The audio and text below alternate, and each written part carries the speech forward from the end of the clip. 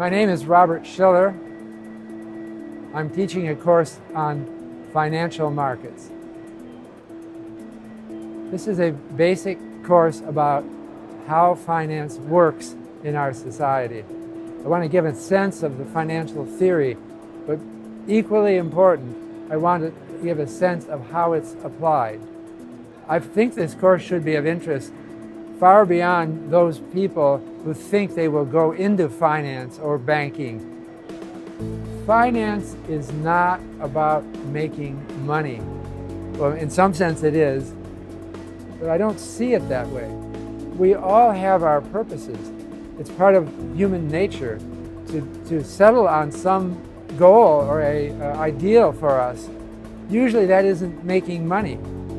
Making things happen is what I think finance ought to be about. Almost every human activity that's useful and important needs financing.